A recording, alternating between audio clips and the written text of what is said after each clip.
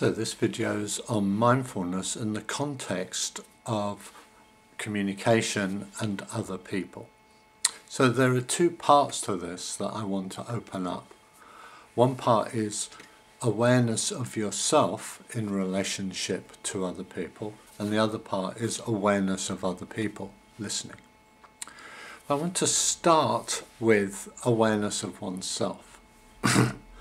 So part of this is when you meet people, there is an opportunity to get a sense of how you are, and how you are particularly with certain people or in certain situations. So again, mindfulness of your body can give you clues. Are you sort of having a sense of holding back, being defensive, self-deprecating stance? Are you pushy, aggressive in the way that you're relating to people? Is your speech, for example, giving you an expression of what is underlying the way that you are communicating? Is it quite even? Is it sharp? Is it too soft? And then you start to get a sense of how you are in relationship to that person or those people. You start to get a sense of your general demeanor, your general stance, your general relationship.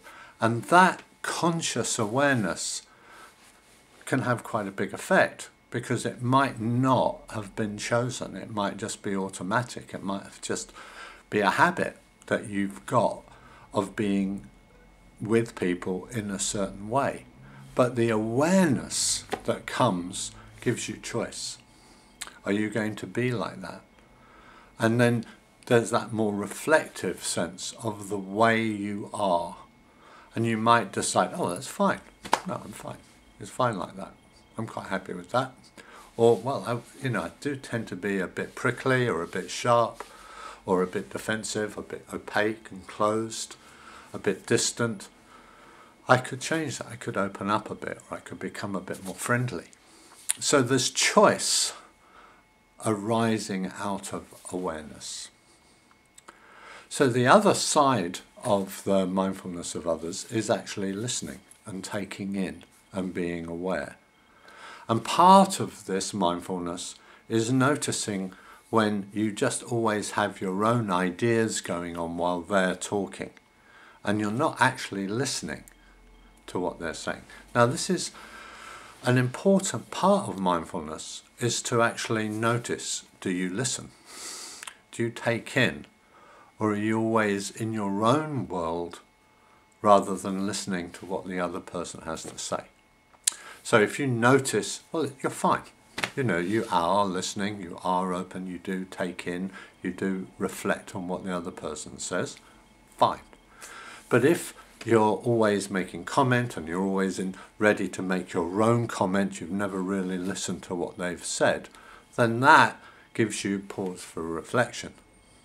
And on the basis of that, you can choose to be more observant, more attentive, and to listen more to the other person, to take them in. Not just their words, actually, but also their general posture, their general demeanor when they're with you. You might notice that, first of all, they're a bit nervous around you. Well, why is that? And then you notice you're being a bit sharp, for example. So that, again, gives you an opportunity to reflect on how you are and how you relate to people. So mindfulness is of people, or in the context of being and communicating with people, is partially about noticing how oneself is in relationship to others, but also about taking in and listening and being with them as they communicate.